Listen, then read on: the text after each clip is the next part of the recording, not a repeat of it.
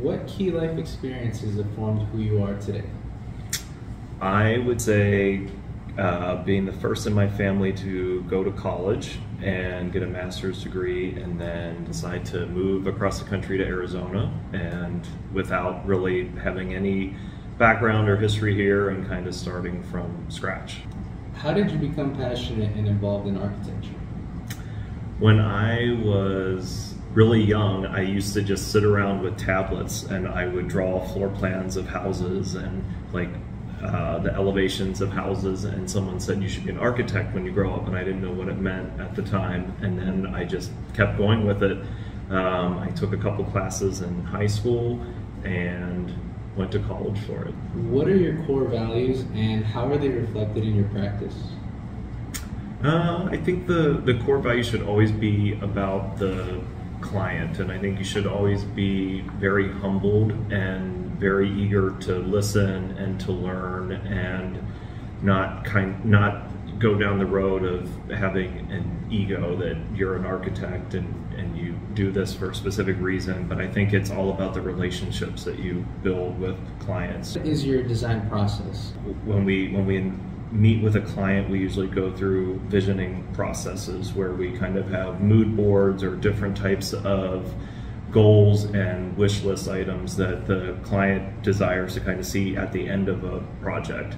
And so we kind of start with several different visioning practices that we go through, but it's kind of all about figuring out that end goal and kind of how do we start doing that. And a lot of our projects we have various stakeholders, sometimes large stakeholder groups, and these are large public scale projects. So there's multiple entities usually involved.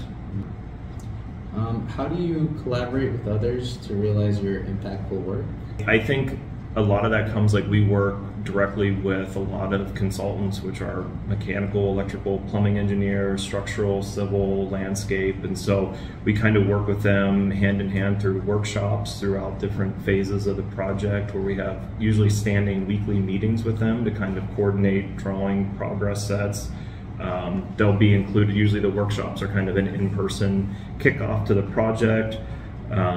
And there's a lot of back and forth. How has Peters and Doors architectural ideas and buildings impacted your architectural practice? I think how we kind of talked about like light and internal atmosphere, kind of how that feels. I always like to envision what kind of roles or what you might be doing in that space at a certain time of the day. And if you think about, early mornings where you catch the sunrise and the warmth in that space is different than like sunset, where it's kind of golden hour, where you might have, you're kind of winding down, or it's that space of like comfort. But a lot of times our places are kind of public, so where would it most be effective to kind of capture those lightings? Is it more kind of a soft seating lounge area? Is it just workspaces where you think about kind of that 8 to 5 window of time? We design a lot with light just based on ambient color temperature, natural light, always striving to have views to the outside or have that kind of nature incorporation.